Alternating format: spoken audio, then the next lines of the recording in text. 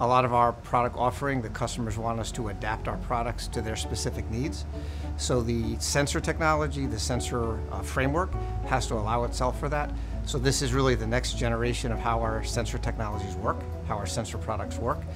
We are going to have an extremely wide range of both process and electrical. It's also going to have all the proper approvals and type of outputs to be used. Really, this product is being developed to be used pretty much almost anywhere that you could use a transducer. We've now adopted a magnetic-based interactive technology where you do not have to break into the product to adjust zero and span.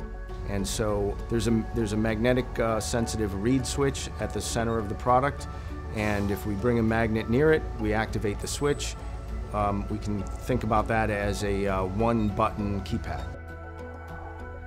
There's a lot of advantages to that. One of the biggest ones is the fact that you just don't have an opening in the side of the housing.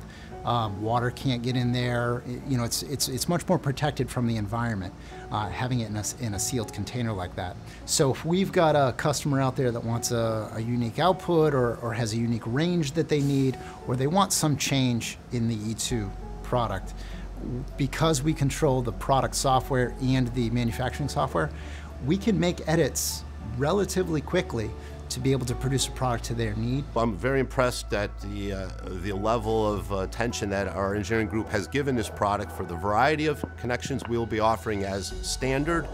So we can take the product and the standard product that we've designed, we can do many customizations for this.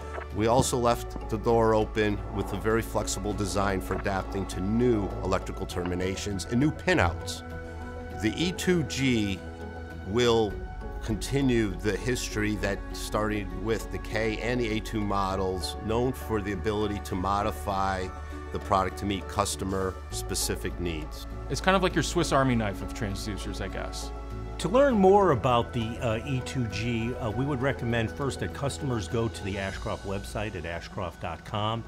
However, if you can't find what you're looking for, you can certainly contact Ashcroft and either contact your inside sales representative or somebody in the marketing team to help you.